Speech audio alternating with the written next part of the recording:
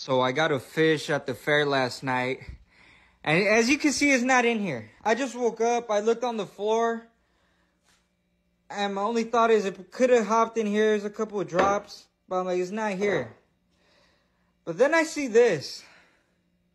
And then it gives me straight flashbacks of last night. 4 a.m. in the morning, actually.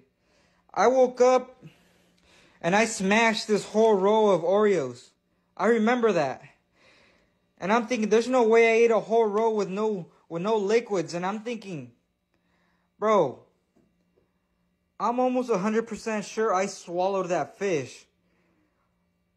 I'm so sure I went, and the fish was in there. I have a fish in my stomach right now. So I can pretty much confirm I drank that water because the cup smells just like this water.